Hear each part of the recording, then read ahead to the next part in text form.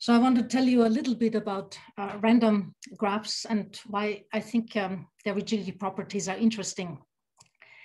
And so the first question is, what's a random graph? And I think what most people know is this random graph model where you're considering the probability space of all graphs on n vertices, in which each edge is chosen independently with some probability p. And that probability space is denoted by this curly G NP. And I want to just show you what a standard theorem in random graphs looks like. So you say, take a graph from this probability space. And now the probability is actually given by some function of n. And it sort of looks strange, but if you have ever read papers by Erdős, and Erdős was really the one that started this random graph stuff. It's full of these logs and logs and other functions. And so you sort of try to comprehend how this probability is given as a function of the number of vertices. And so, okay, it's there, right? And don't overlook that divided by n. But as the vertices, the number of vertices goes to infinity, we want to say something. So it's important that there is such a function w of n that goes to infinity divided by n. And so if you have this log n, k times log n, and k is an integer greater or equal to 2, and this limit as n tends to infinity of w of n goes to infinity, then you can actually say something. Then given any fixed integer t, denote by s sub t, for example, the set of vertices of G of degree at most t. So you take a random graph G out of this probability space, and you fix your integer t, no matter what it is. Then as n tends to infinity, you can say something about these probabilities, namely sk minus 1, right? And no matter if your k is given, then s sub k minus 1 will be empty. No two vertices of s sub t. Those are the vertices of your random graph G that have degree t, at most t or smaller. They are far apart, right? They are not joined by a path of length less than or equal to 2. And also, if you take out the vertices of low degree, well, low degree, I mean, your t could be as large as it wants to be, but if you take them out, then the rest is t connected. So if you take out the ones smaller than your given t, then the rest is actually t connected. So in some sense, that's quite astounding. And why did this get my attention a long time ago? Because of this wonderful theorem by Lovász and Jeminy that you probably went over in the course already. I don't quite remember that in the plane, every 6 connected graph is rigid, right? And this was actually the paper that introduced the rigidity matroid. Lovász recognized that the count for generic rigidity in the plane is actually a matroidal count, and then proved using a nice formula for the rank function that every 6 connected graph is rigid, right? So you say, and what always sort of surprised me about this theorem is that the rigidity is proven with a contradiction that isn't tight, right? So that leaves room for improvement. And what was not clear to us when we wrote the book back in the old dark ages of the last millennium, what is a natural property? in sort of this probabilistic sense, right? If you take a large random graph, is it going to be rigid? Is it going to be, if it has enough edges to be rigid, is it going to be globally rigid, or is globally rigid the odd man out? Or is it such a natural property that every random graph is going to have? So random graphs are in some sense difficult, right? You have to sort of comprehend that probability function P. And I think that I like this concept of random regular graphs, where this is now a completely different probability space. We are looking at graphs on n vertices that have degree d. So all d regular graphs on n vertices, and they are chosen with uniform probability. Right, so you're considering all of the graphs on n vertices, and usually in the model they are labeled graphs, so labeled vertices, and they all have degree d. And a sequence of graph properties, just to introduce that notation, holds asymptotically almost truly in the probability space that you specify if the limit as n tends to infinity, so the number of vertices tends to infinity, if the probability that a sub n holds is going to 1. So this is an important definition that we are going to use as asymptotically almost truly. So if you take a large graph, then you can rest assured that the probability is pretty large if that your property holds, if the limit tends to infinity. If the limit is equal to 1 as n tends to infinity. Brigitte, yes. I've got a question about the previous slide. So you've mentioned, GND is the probability space for all d-regular graphs on n vertices. Is this up to automorphism, or are the vertices labeled? The vertices are labeled. Okay. But I'm told by the random graph people that asymptotically, it usually doesn't make too much of a difference, but the labeled versions are much easier to count. Okay. That is true. Right, so it's much easier to work and get the probabilities in the labeled world. And we probably get to some computations so that you see how this works. Okay. But usually there's not much difference in the long run, even though isomorphism is hard, right? So to get a hold of the asymptotics is much easier in the labeled world. All right, thank you.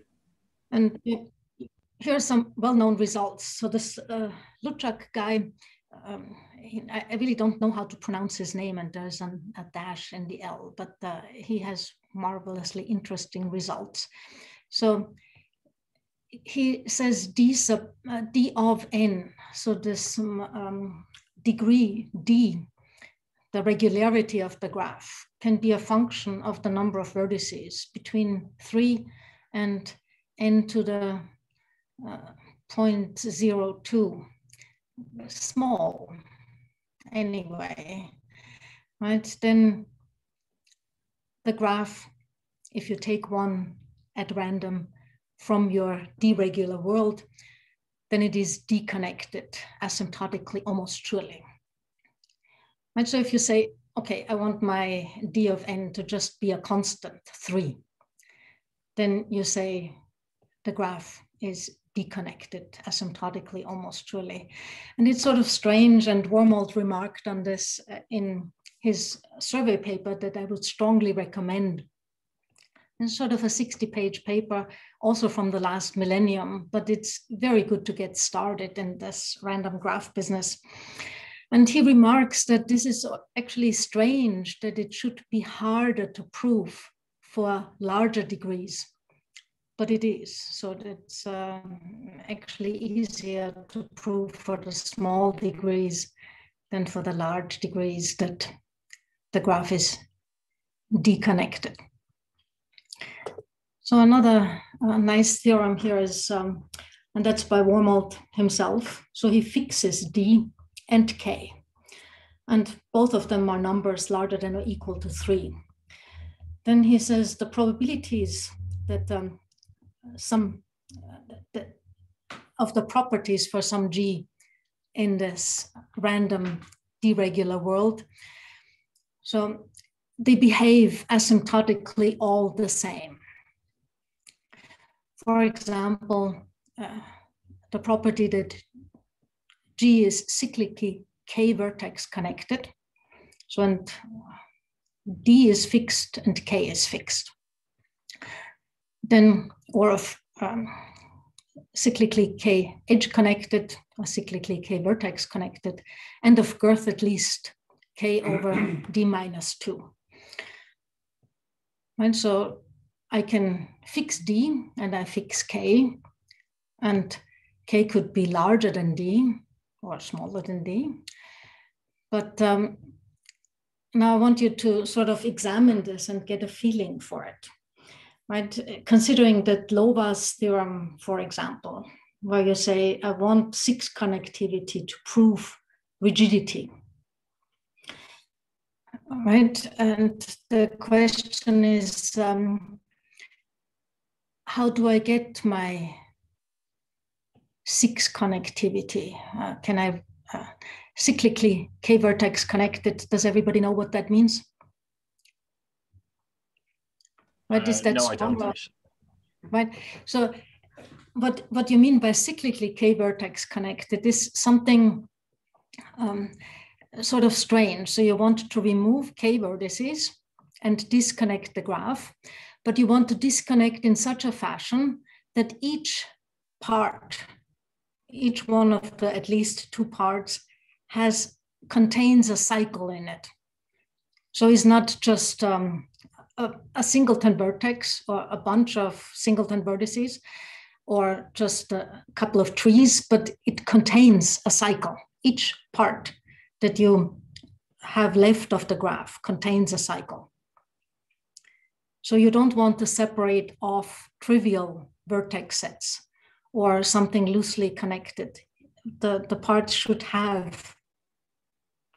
contain a cycle.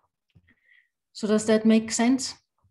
So if you, for example, go back, if I go back to my initial graph here, right? This would be cyclically quite a few edge connected, right? So if you want a cycle and it has lots of triangles, left on one side and left on the other, then you would have to remove quite a few edges someplace, right? So maybe we want to separate edges here and edges over there, but it's sort of highly cyclically edge connected, but it's only cyclically 4 vertex connected because you can remove, say, 2 vertices here and 2 vertices on the bottom, and then still the left and the right part have a cycle contained in it. So this is not a random graph, of course, right? So it would not qualify for that theorem. This is not satisfying cyclically K vertex connected, but certainly the cyclic K edge connected is true for a larger K than for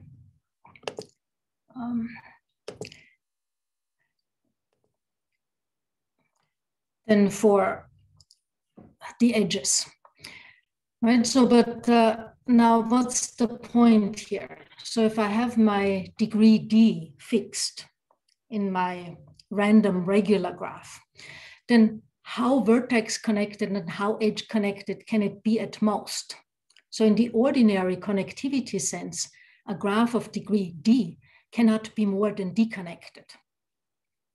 But look at that, right? So I can actually choose K larger than D, and I actually do get somewhere if I look at this asymptotics, because my I here goes from 3 to k over d minus 2.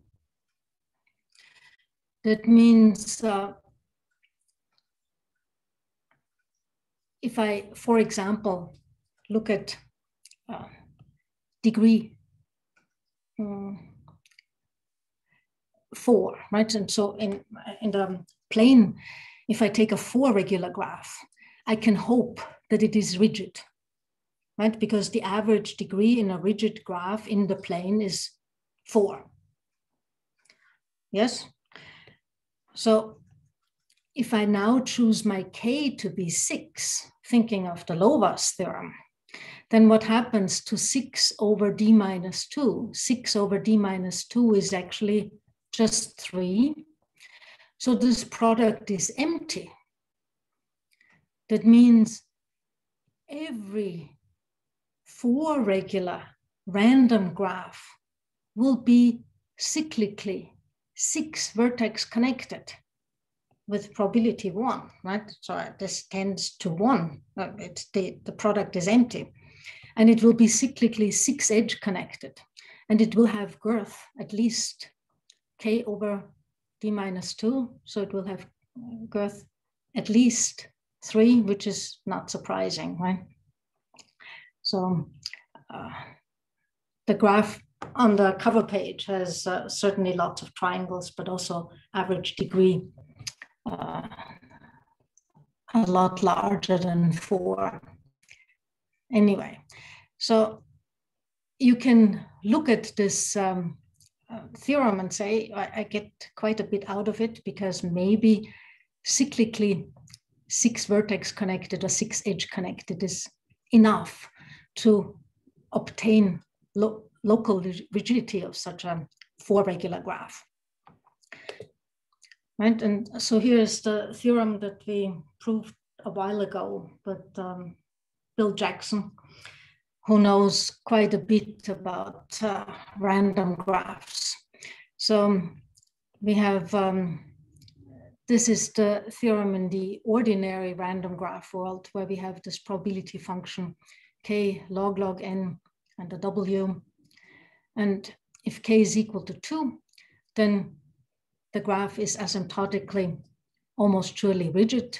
And if k is equal to 3 in my probability function, then G is globally rigid, asymptotically almost surely. But in the regular, well, actually, maybe I want to mention these theorems first, but maybe I want to, well, no. Maybe we want to go back later for the random regular graph world. I want to just mention a couple of more results in this for random regular graphs. Namely, this interesting theorem by McDiarmid and Reed for fixed D, the linear arboricity of a random D regular graph is asymptotically almost surely the ceiling of 1/2 times D plus 1. So if we look at a random 4 regular graph, then that ceiling would be 1/2 times ceiling of 5 halves, right? 3. So I could, with asymptotically almost surely decompose the edge set into 3 paths, right? And so if you are thinking of looking at tree decomposition theorems, and you probably have learned that, right? That and I think I mentioned this later, that a rigid graph has a decomposition into 2 spanning trees or doubling any edge, right? It's the edge disjoint union of 2 spanning trees, such that no 2 subgraphs have the same span. And a path is a very nice tree, right? That is sort of easy to use if no 2 subtrees have the same span. And Wormold proved this amazing theorem, which I really like, right? That in the D-regular random graph world, a graph is the edge, any D-regular graph is actually the edge disjoint union of Hamilton cycles if D is even, and is the edge disjoint union of Hamilton cycles plus a perfect matching if D is odd. And this is, in my opinion, a great theorem, and maybe I can try to annotate, and I'll try this. But if I asked you, use this theorem to just draw me a random graph. So let's see if I can actually draw this. So what would you do? Right, so draw me a random 4 regular graph on 7 vertices. Right, and then you say, okay, and I draw the vertices, and I don't know why it's blue, but so be it. And this is, I said 7, right, but it doesn't really matter. And then I would start out with a Hamilton cycle, because after all, it's the edge disjoint union of a Hamilton cycle. And now I can think of 1, 2, 3, 4, and the random labeled is good, right? And now instead of using this permutation 1, 2, 3, 4, 5, 6, 7 going around in the circle, I take a random permutation of 1, 2, 3, 4, 5, 6, 7, and draw in my second Hamilton cycle. So maybe I can, but I don't know how to choose the colors, right? So I draw in something else, and you can name the permutation for me. Maybe some student could draw in a second Hamilton cycle. Well, maybe I can do it. Right, and I'm not doing it very randomly, but nevertheless.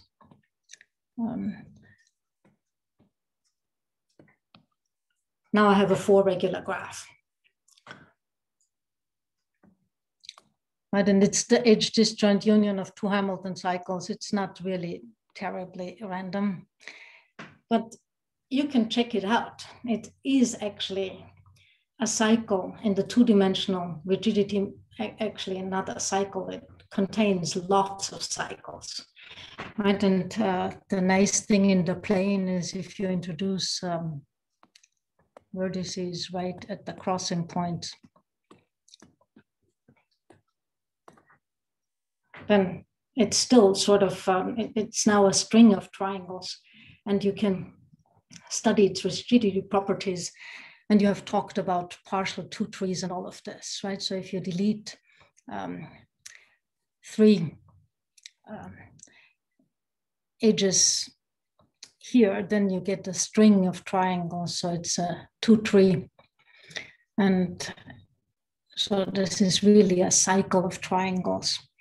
And in my cover picture, I had actually a cycle of tetrahedra.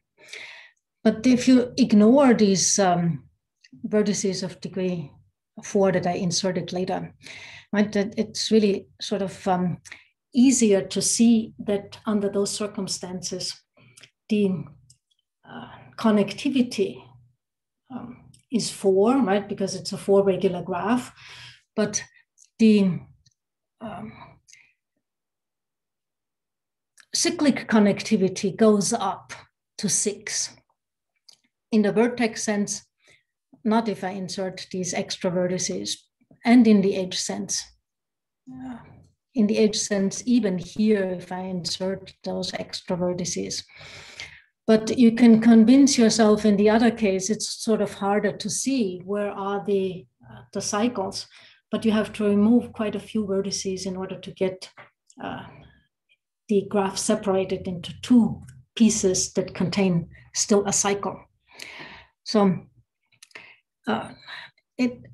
in my opinion, this is a great theorem, right, which tells you maybe for connectivity of the in the random graph world is already enough for rigidity.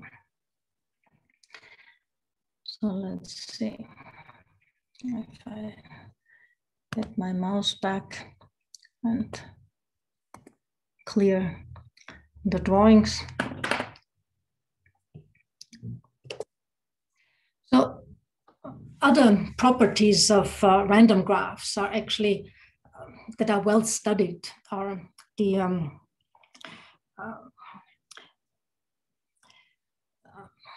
spectral properties of the adjacency matrix or the various other matrices. The Laplacian is usually looked at. So the spectral properties of the Laplacians are something that is shared by Cayley graphs. Certain Cayley graphs, in particular Ramanujan graphs, have the same spectral properties that the random graphs have, right? And these Ramanujan graphs, they are really large. And with respect to spectral properties, they behave like random graphs. And I tested one of these Ramanujan graphs of degree 6. The smallest one actually has 6,800 vertices for its rigidity properties in 3 space. Right, in 3 space, you want to have minimum degree or average degree 6 for a rigid graph. And sure enough, it is rigid, even rigid with respect to removal of one vertex. So it has nice properties. So if you want to have a nice large example of a rigid graph, right, that is fairly sparse, then you can actually use Cayley graphs. And Beathy lattices are well studied. Cayley trees are well studied. And you have this whole machinery of combinatorial group theory. So then you have this whole machinery of quotient graphs and coset diagrams at your disposal.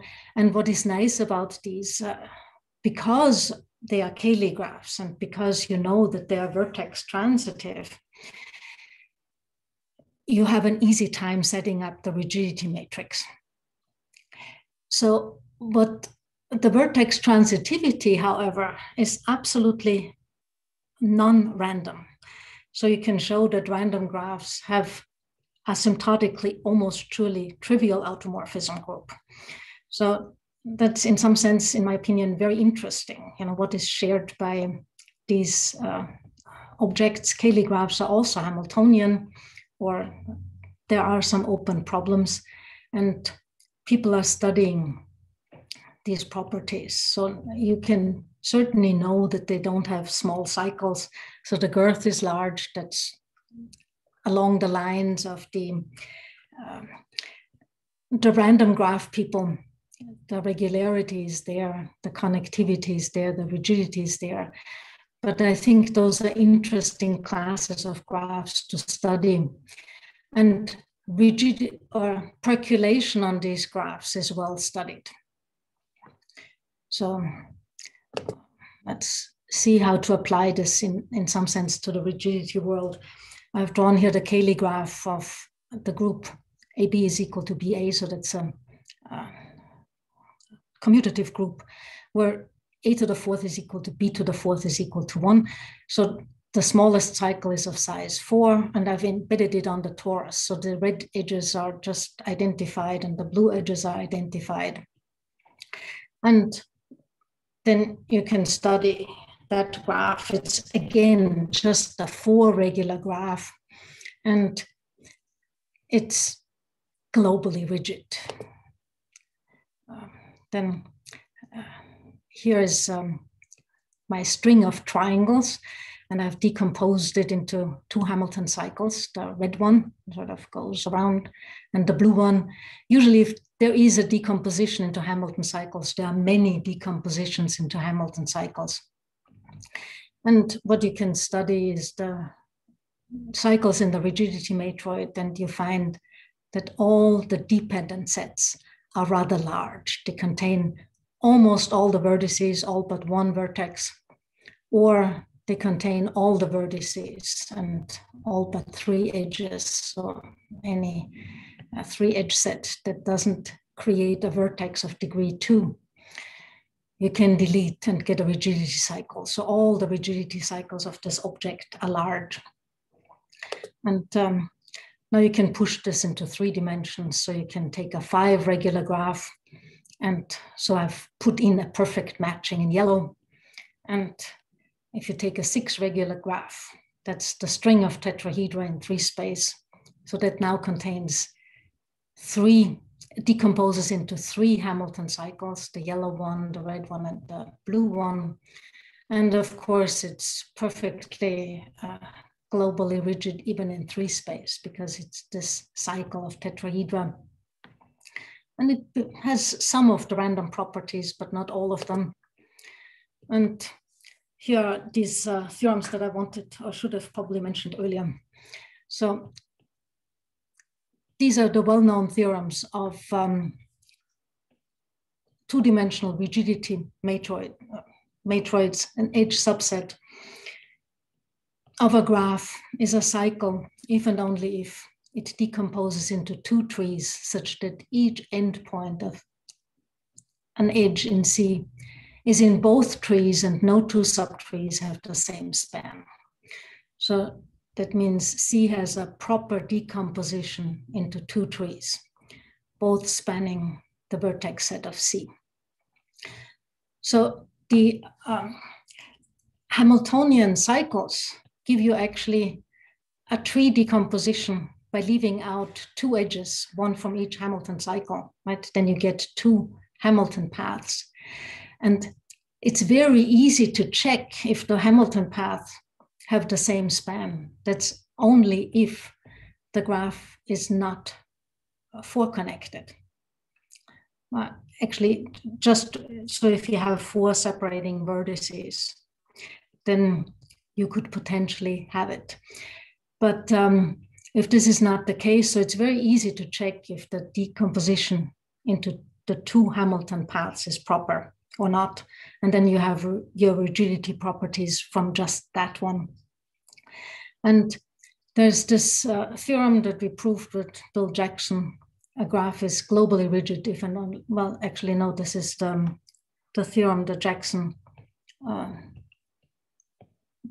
Jordan theorem. The graph G is globally rigid if and only if it's either a complete graph on at most 3 vertices, or it's both 3 connected and edge 2 rigid. So if one can show that the graph is edge 2 rigid, then it's globally rigid if it's both 3 connected and edge 2 rigid. So it's very easy to show that the string of triangles, or the decomposition of into or the graph consisting of 2 Hamilton cycles, is actually globally rigid, because every edge is actually, and every vertex is contained in a rigidity cycle. So it's edge 2 rigid. You can leave off any 3 edges, in fact, right? And it is 4 connected. So these examples are actually easy to show to be globally rigid. So one warning, though, for these proper tree decompositions. So if I start out with my Cayley graph and I sort of subdivide 4 edges and put in, say, a wheel, right? I still have a 4 regular graph, and it still has a 2-tree decomposition, the red one and the blue one, but it's not a proper 2-tree decomposition anymore, because the red subtree here, consisting of the 3 edges of this 4-wheel, and the blue, that's a subtree. Those 2 subtrees have the same span. So it has a small cycle here in the rigidity matroid. And this is happening very often also in engineering, right? You think you're reinforcing, fixing something by putting these little patches of wheels here that look pretty rigid, but you actually weaken the graph. this is only just rigid, right? So it's, and this one actually will not be rigid, right? So we are increasing the number of vertices, but you're not increasing the count, but you're increasing the number of small cycles that this object has. And you are decreasing the fact that what you started out with was globally rigid. So what we want to avoid in the global rigid world is these small clumps of cycles, right? So in a random d-regular graph, they are with high probability deconnected and cyclically 3D minus 6 connected, asymptotically almost surely. And they are the edge disjoint union of d over 2 Hamilton disjoint Hamilton cycles if d is even, and the edge disjoint union of Hamilton cycles plus a perfect matching if d is odd. And that leads, and that is the paper with Jackson, to the fact that if d is greater than or equal to 4, then, and G is a random d-regular graph on n vertices, then it's asymptotically almost truly globally rigid. So this is in some sense justifying global rigidity as the quality that a random graph has. As soon as it has enough edges to be actually rigid, then the global rigidity will kick in some sense for free. Right? In the random graph world, global rigidity is the natural property. And most likely, right, if you take a graph that in the long run has large enough degree, then you are getting global rigidity for free. Rigidity and global rigidity more or less kick in at the same time. This is something that has been observed on these Beathy lattices and also on the rigidity, on the percolation of the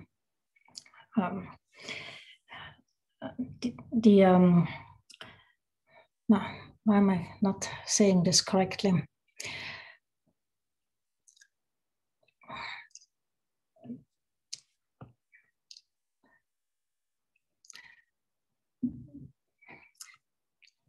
Well,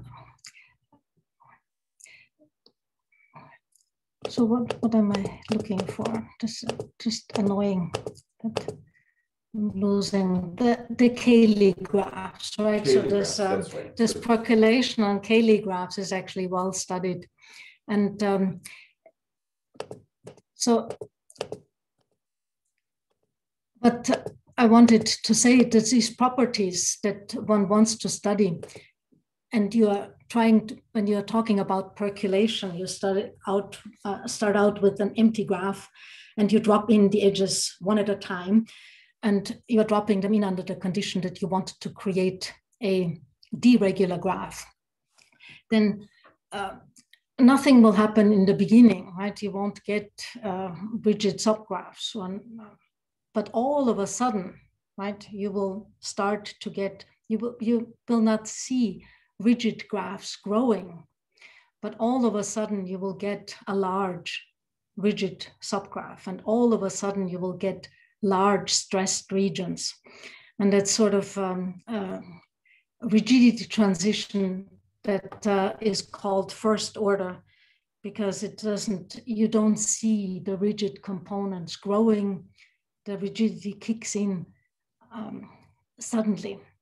That first order phase transition, that has absolutely nothing to do with first order rigidity. That's a different sort of meaning of the usage of the word. Right, so nothing to do with first order rigidity, right? Yeah. But you're looking at rigid components, and the rigid components remain singleton edges, little triangles, right, for a long time. Here and there, but you don't see, like in connectivity percolation, you see the trees growing, but not here, right? So that phase transition for rigidity is distinct from the phase transition in the rigidity phase transition is different from connectivity phase transition.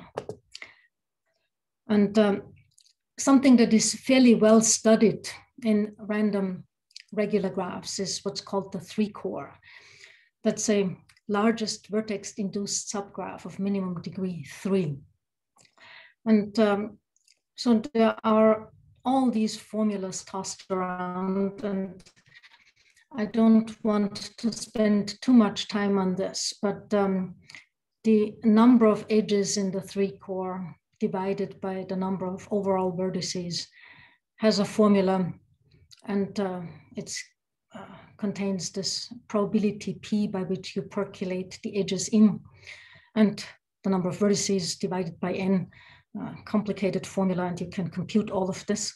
But then you can find what the 3-core is. So for regularity 4, the 3-core is absolutely empty, right? There are no vertex-induced subgraphs with degree at least 3. Doesn't happen. For d is equal to 5, then when you take out edges with a certain probability, then we get the number of vertices is, so these objects are fairly large, 0.57, so more than half of the edges for this 3-core of a 5 regular graph. And you can do the same thing for the 6 regular graphs, but I don't want to do too much of this. I want to just give you a flavor of which computations are going in if you're wanting to study, say, rigidity percolation in the rigid d-regular graph world, or in the d-regular random graph world. So what Wormold uses is the pairing model of random d-regular graphs. What you start out with, if you have number of vertices n, you start out with n bins. And each bin contains d points, right? D is your regularity degree. And what you want to do is you want to choose a random pairing of the points, and that gives you your random d-regular graph.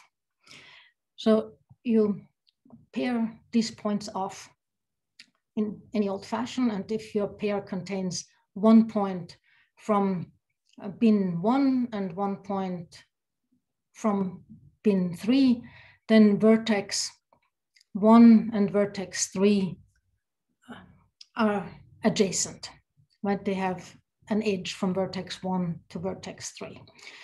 Of course, what you also get with in this model is actually not necessarily a simple graph, because you can actually join 2 vertices from the same bin and then you get a loop, or you can join pairs of vertices of the same 2 bins and then you get parallel edges, but you get them in the long run. This won't make any difference.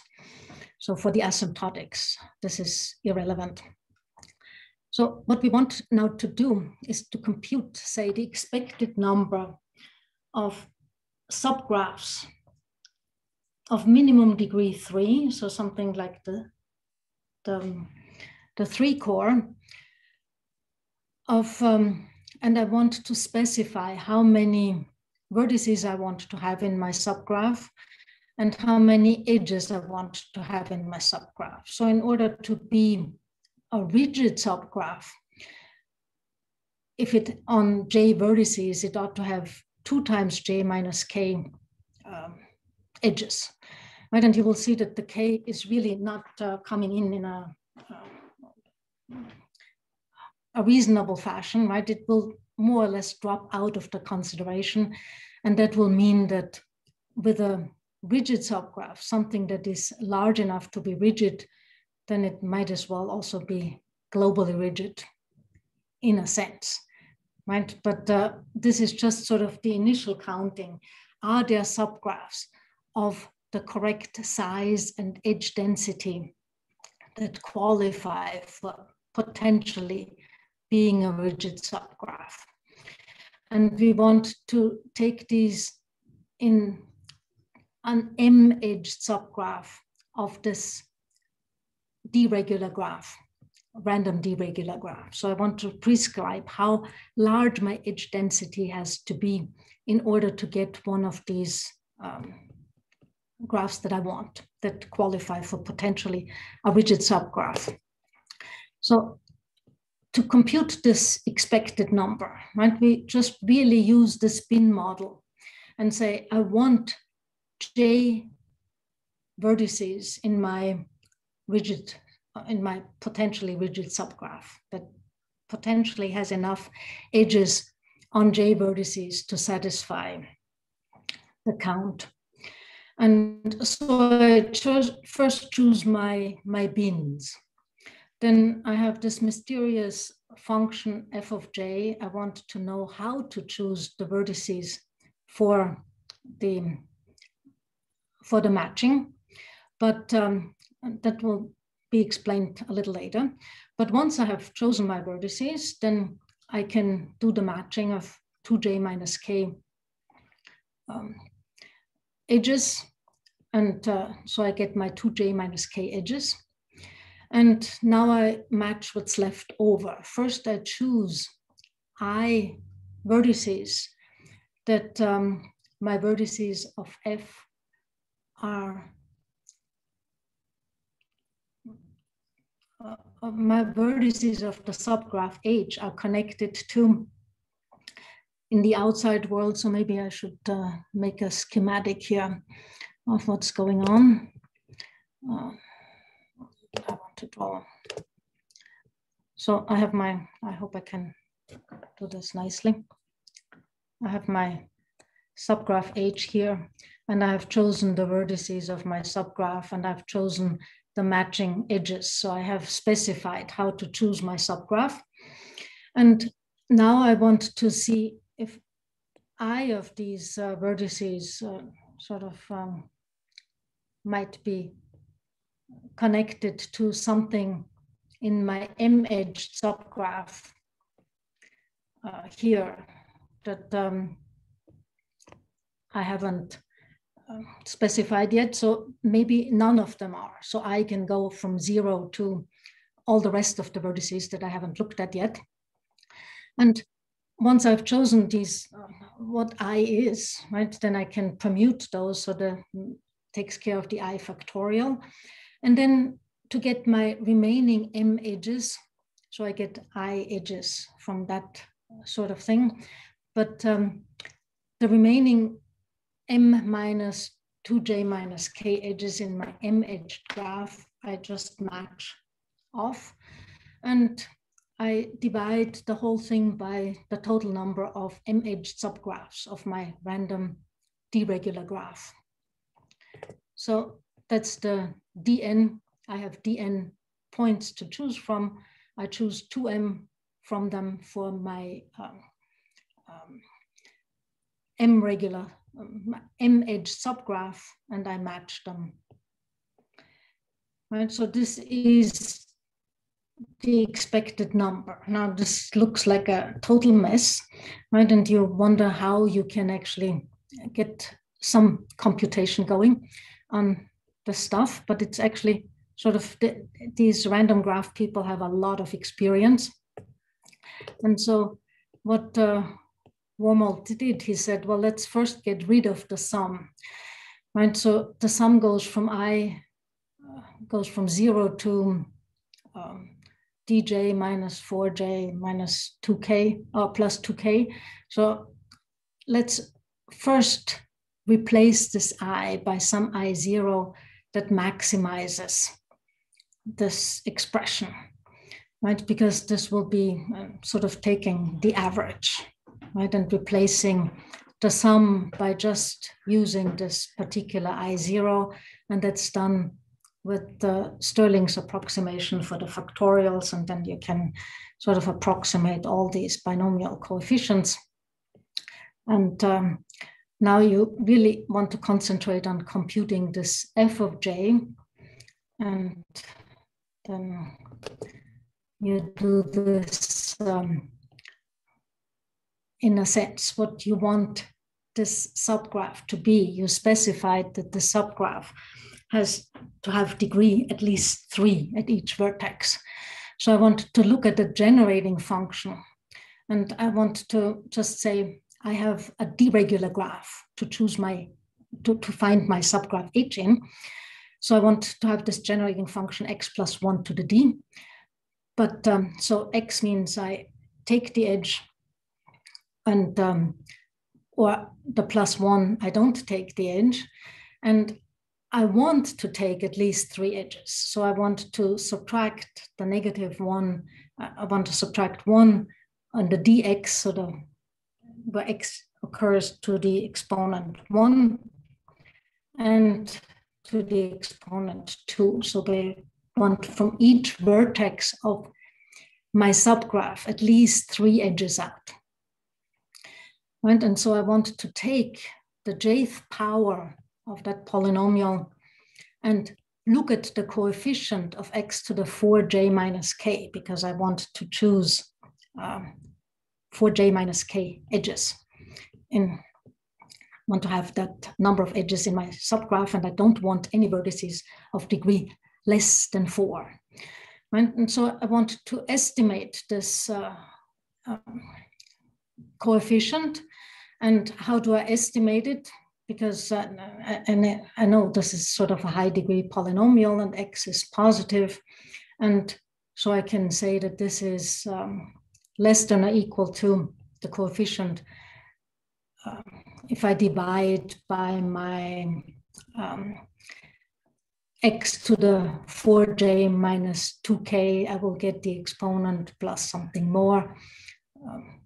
The coefficient plus something else, right? And so to get a reasonable estimate for this w, take the logarithm, take the derivative, and then you can say your x is p prime of x divided by p of x, and that happens to be approximately equal to 4.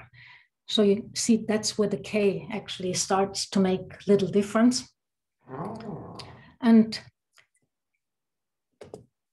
so now you compute, right? So f of j becomes this expression. And for d is equal to 4, this equation that I showed on the previous thing has no solution. So if I use this p of x, then I get, I compute p prime of x divided by whatever, right? And I get no solution. For d is equal to 5, I do get a solution. It's actually an x0 of square root of 10, right? You compute, and for d is equal to 6, then you get a solution you want to 1, the one that is closest to 1. So, but it's all done on Maple, right? And you get these graphs where you graph the logarithm divided by n as a function of m over n. So that's the number of edges in the deregular random graph that you percolate in. And the j over n is the fraction, the number of vertices that you allow in your subgraph. And now you ask yourself, when is there such a graph? And how large is it? And you see that for m over n is actually sort of where the probability starts to get larger than 0, is when m over n and j over n are actually both fairly large. A little bit more relaxed for 6 regular. And now you can also look at these m over n as a function of j over n graphed. So what does this mean here? If you are looking for average valence 4, right? So edge density 2, then the size here for degree 5 will be my J, my subgraph will be between 0.64 and 0.95. So they will be fairly large, right? And it's a little bit better over here where they're a little bit small, when you get a larger range of sizes of subgraphs, but there are no really small ones, right, for the edge density that you want. But those are sort of the dirty computations that you need to do. But it all makes sense if you're looking at these random graph papers. And so this intuition from the random d-regular graphs that there aren't any rigid subgraphs to speak of, that reinforces this notion that the rigidity percolation will actually be first order. So rigidity properties will kick in suddenly, and you won't see any small rigid subgraphs someplace. So with high probability. But this is something that people want to know, but it needs a little bit more work, right? So that this always happens. For degree 4, for the small degree, it's actually much simpler than for the larger degrees, because of course there are more sort of rigid subgraphs that you intend to find, or that you could potentially find, right? And nothing said that those were rigid subgraphs. Those were just dense enough in order to qualify. So there's a lot of work to still be done. But I want to just end with even yet another notion of the random graph world. Here I've drawn the sort of Kagome lattice as in a geometric fashion by unit circles that touch.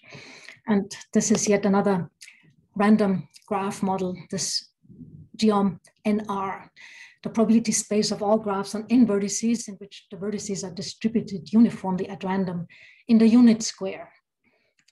And each pair of vertices of distance at most r are joined by an edge. So why am I alerting to this? So far we have not at all used the random stuff for any kind of geometry, right? The embedding has never come in. We only have counted, and there was no space involved. It was just probabilities and counting.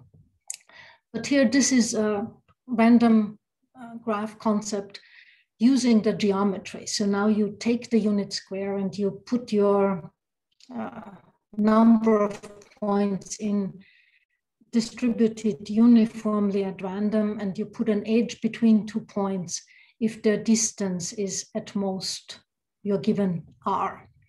And now that it was shown, and the bibliography is somewhere, n pi r squared, right, is equal to log n, and again the log and the w's are coming in for a fixed integer k, and this wn is again a function that goes to infinity. Then g is asymptotically almost surely k connected. Now you can apply this to the rigidity world and say, if your k is 9, then you can assure global rigidity. And now the question is, can you relax this somehow to get rigidity? Can you do better than 9? And so you can get your hands dirty on that one if you try to get a homework example, right? But this is something that we asked at the end of the Jackson paper, and you have the bibliographies there. So I would definitely recommend that you start with this survey paper by Nick Wormold. And it's really a nice paper, very readable, that gets you into the subject. And I've mentioned also a couple of this Cayley trees, I think, are something nice. And I think those Ramanujan graphs of Lubotsky, Phillips, and Sarnak are something that should be studied for rigidity purposes. And Bill Jackson was really a lot of fun to write this paper. And I think he's working with Wormold now on some of these rigidity questions. And I wonder how far they have gotten. And the 3-core, I think, is also a readable paper by Cooper. And that gets used very often, his concept and equations applied in many different aspects. But I think that should get you started in thinking randomly and thinking of global rigidity as the natural property. And if you want deregular random graphs, start out with Hamilton cycles and perfect matchings, and you'll see something. So thank you, and enjoy the rest of the course.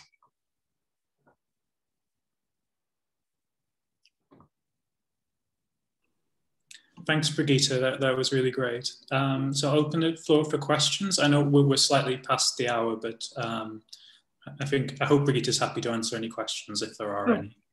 No problem. So maybe I can start with a question. It's not completely related to what you talked about, but if we wanted to say something about the rigidity of a random regular graph in 3 dimensions, asymptotically almost surely, then probably in general it's just very hard. But what if we wanted to look at a random regular graph and work out whether it was rigid in the cofactor matroid or in the maximal abstract free rigidity matroid instead? Would that be a tractable target?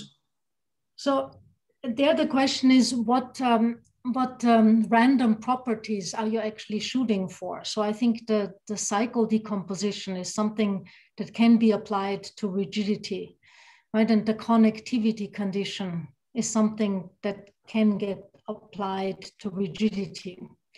That's why these things are nice. So I think in the cofactor matroid, you also have no connectivity condition yet. It's just conjectures. So the question is, which one of the well-studied properties can you combine to imply rigidity?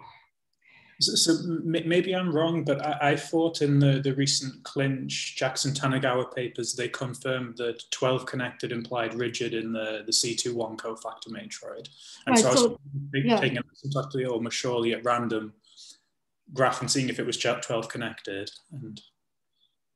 Right, so this definitely can be applied. So the 12 connectivity, you would say, is definitely enough in the random graph world, because if you have average degree, or if you have 6 Hamilton cycles, right, that graph will definitely be asymptotically almost truly rigid in the cofactor matroid. Right, so that is, but 12 is most likely not best possible, right? I think you can relax this quite a bit.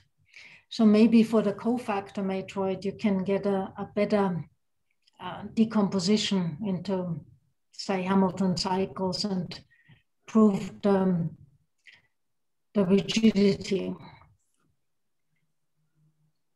Right, so I would think that 6 connectivity, I fearlessly conjecture that 6 connectivity is enough for the cofactor matroid and for a 3D rigidity matroid for a random regular graph. Right? But you have the 12 connectivity for a 12 regular random graph. Right? But I don't think it's best possible. But I think the 6 is best possible. And again, I would not know what extra thing you need. And maybe you can do this again with the cyclically vertex connected, right? So that you get your, in the lower dimensional rigidity matroid, your cycles left over. And that might help, right? But it would be an interesting thing to see how to apply this in higher dimensions. But I think that Walter doesn't believe 6 connectivity is enough, but I think that the sort of computational evidence has it that 6 connectivity is enough. Okay, thanks. In the random world.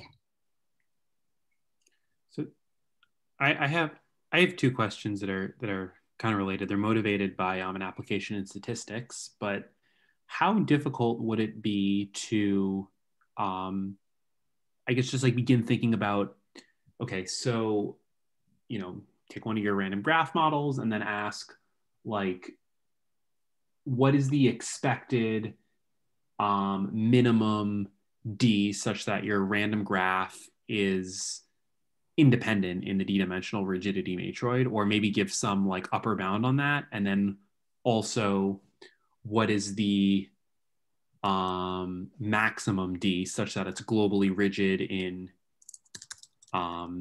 D dimensions, and then also giving a lower bound for this. Like, I don't know, are either of these questions you think sort of like within reach? So I'm a little bit confused about the D. So D in your case is the dimension or the regularity? Yeah. The dimension. The dimension, right? So again, this, in my opinion, the deregularity, or if you want rigidity in dimension D, then the regularity should be equal to the dimension. That sort of that should be enough. Okay. Right, because what you are subtracting is of no consequence.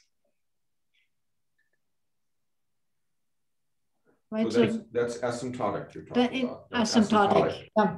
Yeah. So that's what I would shoot for, but I'm not sure about the tools. Mm-hmm. Right, what gets the tool so easy in dimension 2 is that the counting is enough. Gotcha. Right, and cycles are rigid. Right, but independence, you are probably right. Right, independence should be easier. Right, when you're definitely under the threshold. Gotcha. Yeah, thanks.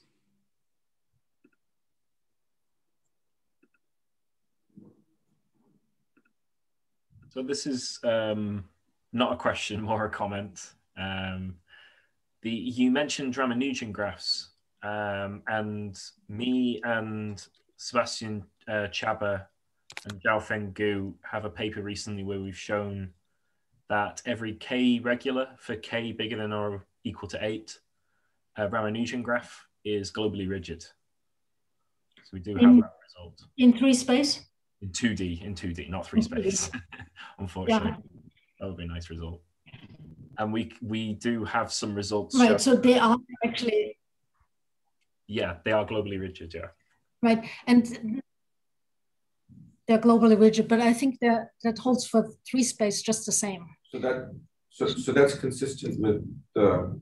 Right, so this is actually consistent with the random graph world. In general, the idea that Ramanujan graphs sort of act like random graphs. Right, so the Ramanujan graph. Although they're not random. Right, so they act like the randomist in a way. Yeah. Right, so they have this wonderful eigenvalue that shows the connectivity. Mm. Right, so are you going just for the connectivity? It's slightly, so if you just go for connectivity with the eigenvalue, you have to get very high regularity. It has to be quite large.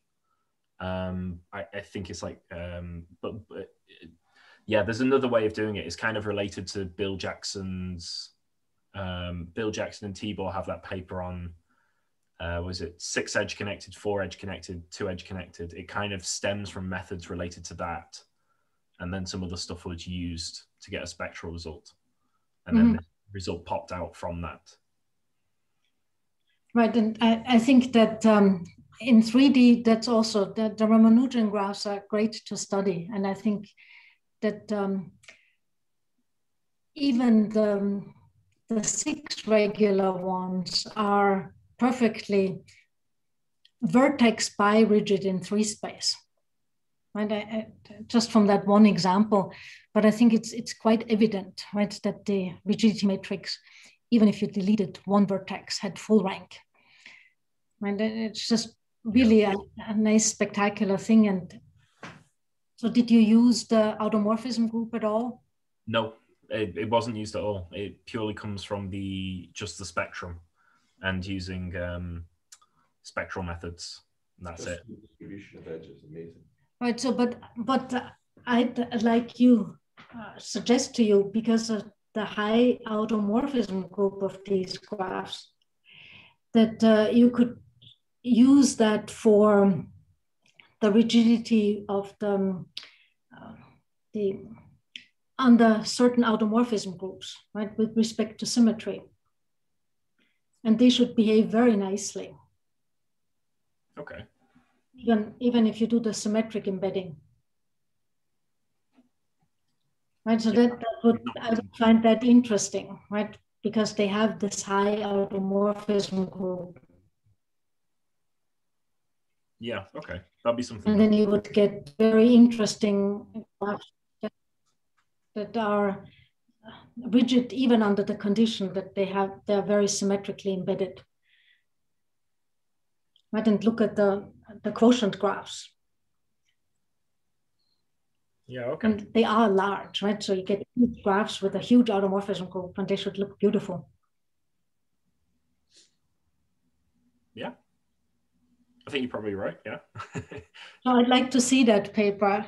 Is it published already? So we've got the paper on the spectral results is already out, and we're currently doing a paper on Ramanujan graphs in January. Okay. All right, great. These sort of results, so the looking at symmetry is a good idea, which we haven't considered yet. So keep me in the loop, right? Send me the paper when it's done. Okay. I'd like to see it. Can I ask a naive question about Ramanujan graphs? Because I'm not sure I understand what they are. You can pick whatever dimension you like. Does there exist a Ramanujan graph that is a flexible circuit? Well, maybe Sean can answer this. So they are generated by prime numbers, pairs of prime numbers that have certain properties. So 6 regular is possible because 7 is a prime number and 6 is 7 minus 1, right? So they don't have to be generated. P minus 1 regular, and there is another Q, right? So you write the group in terms of the generators generated by particular pairs of prime numbers. So they don't have to be generated this way. This is just one. This is one of the very few constructions that we know of Ramanujan graphs.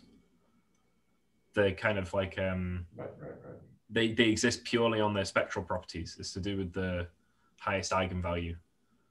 But we only know that they exist. We know they exist for certain prime numbers of degree, and we know that we can always find bipartite Ramanujan graphs, which is like slightly weaker, but we don't. Yeah, they're very abstract in some ways. They're not known if they fully exist for all values at the moment. Right, but in the Lubotsky, Phillips, and Sarnak paper, they get actually described with generators. Yeah, so they construct Taylor graphs, right, of these groups, and they explicitly compute the spectrum. Yes, yeah, that's what method of doing it. Yeah, they've got like a certain type of name, type of graphs. I can't remember, but they're also like vertex transitive and everything. They've got loads of conditions. They're very nice graphs. Right, and they have all these large girth and large connectivity, and so they they have good like results. Yeah. Yeah.